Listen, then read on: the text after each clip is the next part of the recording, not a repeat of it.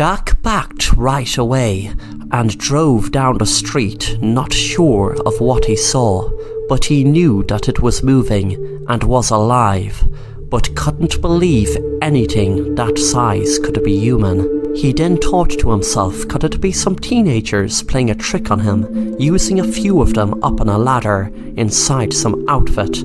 He changed his mind from that idea when he froze in shock seeing trick-or-treaters run screaming from what looked like giant zombies chasing them. The place was like out of some zombie movie. When it finally hit him, he drove straight home, and when he got into his house he said to Sammy, "Where is Simon? Where is he?" She said, "He is up in his room. Why? He didn't move from his room all night." A few seconds later, Jack entered his bedroom, and sure enough, Simon was writing.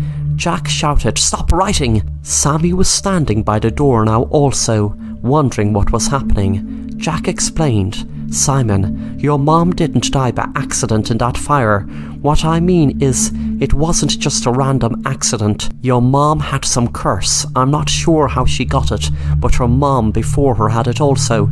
For some reason, what they write as a story happens in real life. You needed a Halloween story for school, and your mom wrote one for you. She was drunk because I admit I was giving her a hard time, but she thought she was doing a great thing writing you that story. It was even after Halloween because she would have wrote it on Halloween, but she didn't have a clue she was so drunk. Anyway, she would not have dreamt of writing in that diary when she knew it was cursed and when she knew everything would happen in real life, but she was drunk. She hadn't a clue what she was doing. But I want you to know, Simon, this wasn't your fault. None of it was your fault.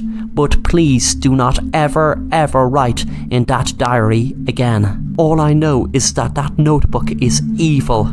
She went there that night to save people. She saved everyone's life but her own. She burnt in that fire, telling everyone there would be a fire. She waited there until everyone was out. But only on a Halloween night in a certain notebook. What did you write? Whatever you wrote will happen in real life. It's a curse, especially on Halloween. Suddenly Jack burst into flames. Simon and Sammy screamed. None of the room caught on fire, but his dad was lying burnt to a cinder on his bedroom floor. Simon wished he never ever wrote a Halloween story.